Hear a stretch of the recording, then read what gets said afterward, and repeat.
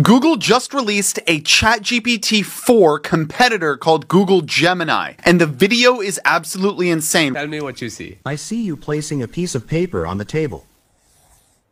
I see a squiggly line. It looks like a bird to me. The bird is swimming in the water. It has a long neck and beak. It is a duck. Would this float? I'm not sure what material it's made of, but it looks like it might be rubber or plastic. What if I tell you it's making a squeaking sound? Oh, if it's squeaking, it's definitely going to float. Okay, based on what you see, come up with a game idea. Oh, and use emojis, please. So right now, this is a map that he's showing to Google Gemini. Watch what happens here. We can play a game called Guess the Country. This country is the home of the kangaroo, the koala, and the Great Barrier Reef. Oh, that's easy.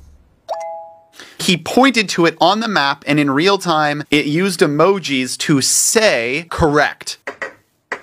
You are trying to get me to find the paper ball under the cup. I accept the challenge.